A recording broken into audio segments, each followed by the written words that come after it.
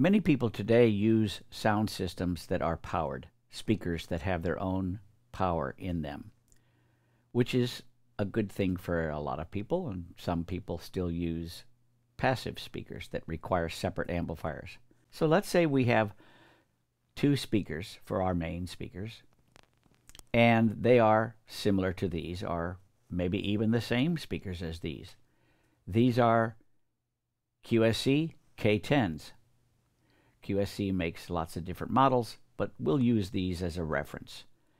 Most powered speakers have a switch on the back that allows you to filter off the low frequencies, or a menu where you can go in and set a high-pass filter, or a filter for the speaker, whether it is being used with or without a subwoofer.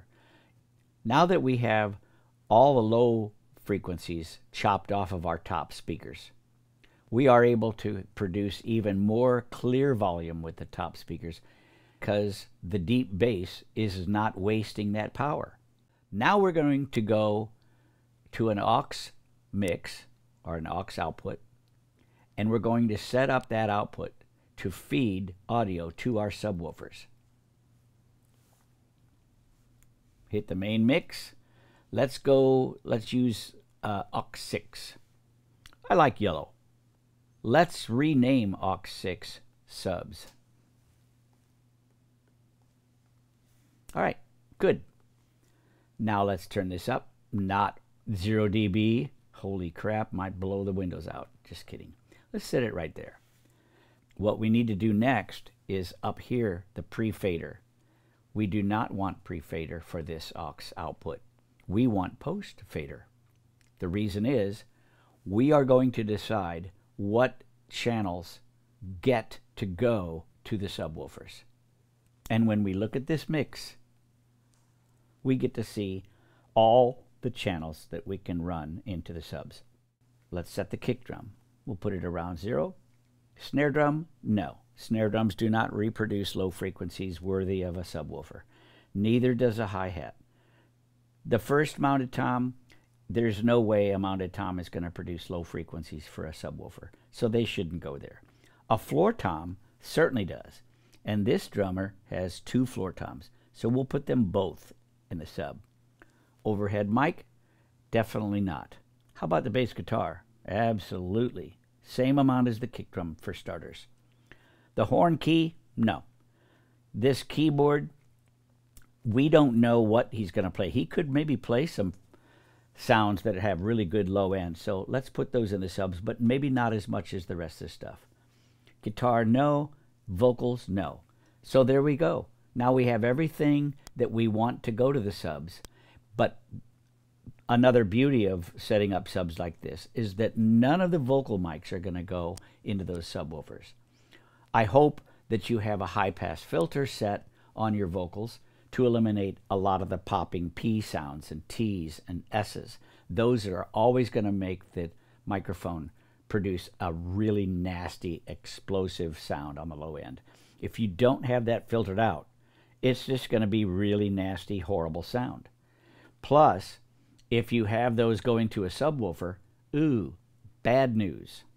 Let's go back to our main speakers and go to our parametric EQ, and let's turn this off for a moment and listen to the fidelity. Now this is the band playing. This is full range. We're not filtering any lows off. Let's just listen to the mix.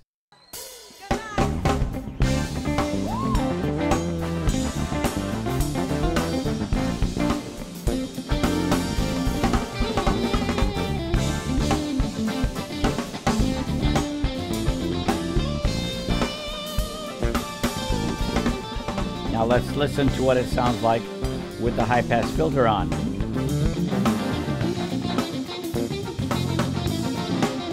A lot of lows are cut off. What if we were to cut the lows off even more?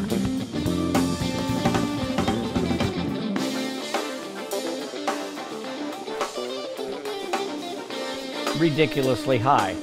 However, that shows you what the high-pass filter will do.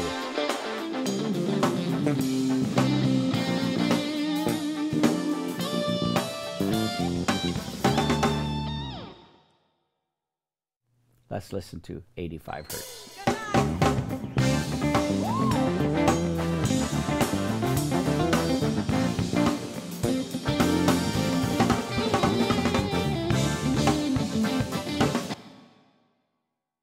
Let's go back to our sub aux. Let's listen to that. We don't have any EQ on it. Let's listen to what the audio sounds like going into the subs.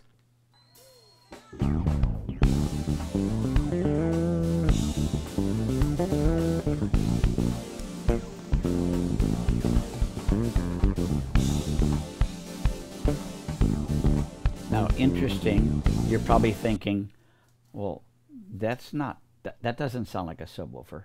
And that's because all of our channels that we chose to run into this aux subwoofer output is full range. It's up to the crossover on the powered sub to filter out all the frequencies above the sub frequency, the crossover point on the sub. Now, if you have older subs that are not powered, or they're new subs and they're not powered, but you have a separate power amplifier, you're going to need processing in the amp to cut off all the mids and highs, or you're going to need a separate crossover connected to the amp to allow you to filter off all those highs. If you don't have any of that, you could get by beautifully with the EQ on this sub aux output. As discussed in a previous video, HPF is high pass filter. It passes highs, but it cuts lows. The opposite of that is an LPF, low pass filter. The low pass filter passes lows, but it cuts highs, and that's what we want to use. So let's turn the low pass filter on. Let's set it to 24 dB per octave because we want it to be really, really steep.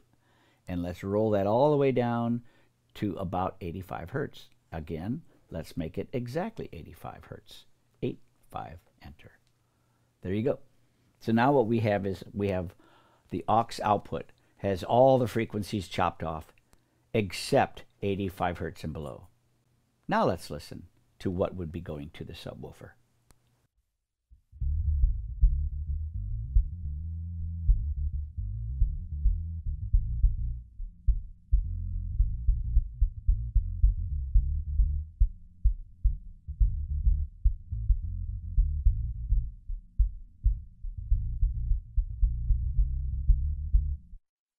Nice low end, and that's going to your subs. The cutoff frequency that we're using for the subwoofers is 85 hertz. Again, that means only frequencies from 85 hertz and lower get to go to the subs. That same frequency is what we're using for a cutoff for your main speakers. The main speakers only get frequencies as low as 85 hertz. Anything lower than that, they don't get. Everything above 85 hertz, they do. So that's our crossover point, the frequency at which the top speakers are crossed over to the subwoofers, and vice versa. So that's how we set up a crossover point between our top speakers and the subs.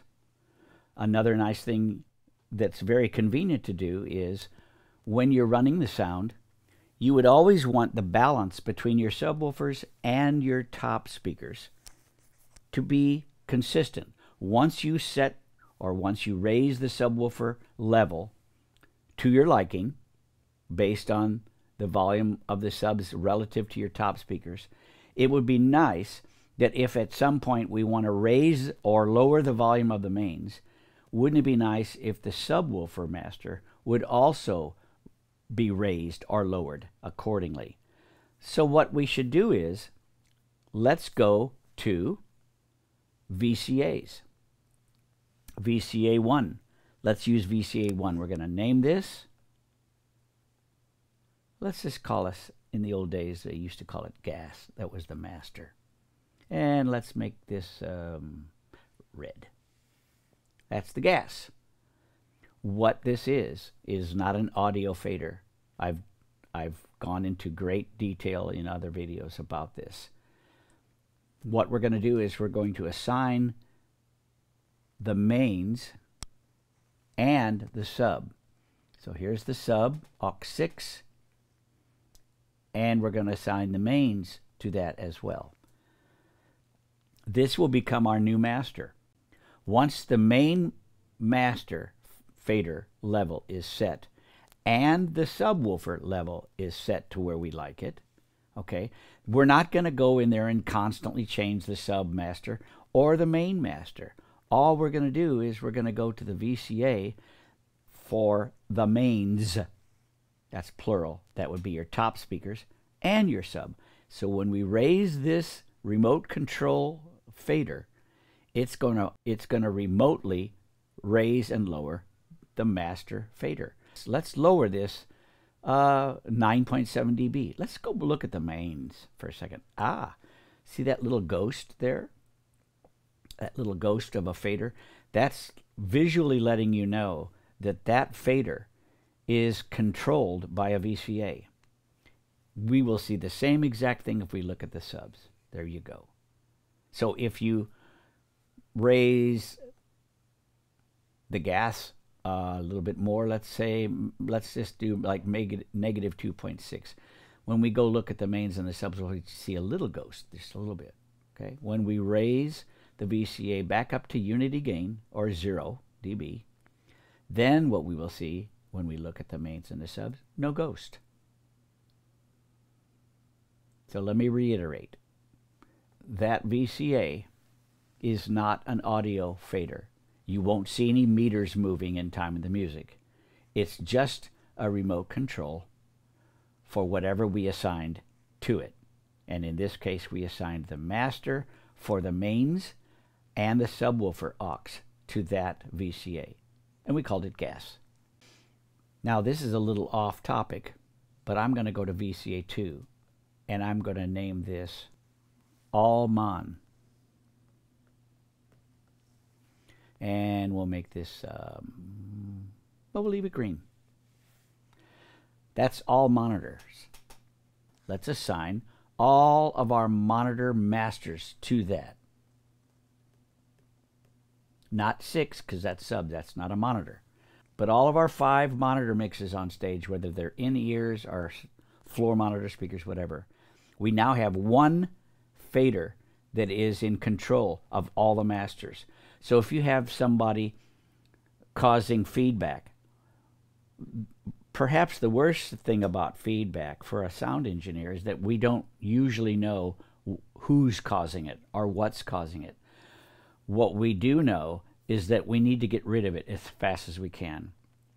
So you would be in your main mix, probably. You'd be mixing along, everything's fine. All of a sudden, whatever. You immediately go over to VCA and you lower this just a little bit. And that would lower all of your masters. If we look down here at all of our auxes, the aux masters, you can see, let's pretend that these were all turned up some. You can see that the VCA has lowered all of those. Very nice feature. You need to look into using VCAs. Think of it as a remote control.